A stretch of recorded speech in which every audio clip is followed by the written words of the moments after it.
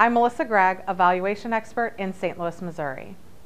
One of the approaches business valuation companies will consider when providing a valuation of a company is the income approach.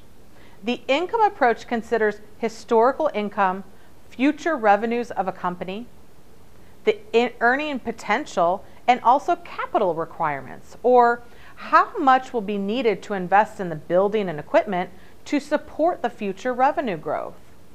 There are a couple of ways to look at potential income of a company. One business valuation method, which falls under the income approach, is the discounted net cash flow, or DCF method. This method involves projecting the revenues, cost of goods sold, operating expenses, depreciation, working capital, and taxes for 5 to 10 years into the future.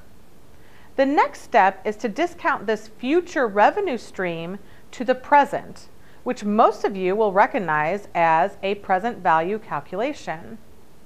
The discount rate is derived from several methods, such as build-up model or CAPM, for example.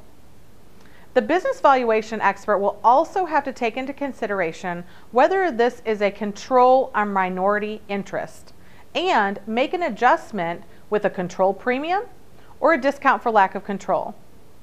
These are business valuation terms, which we discuss in more detail in other videos.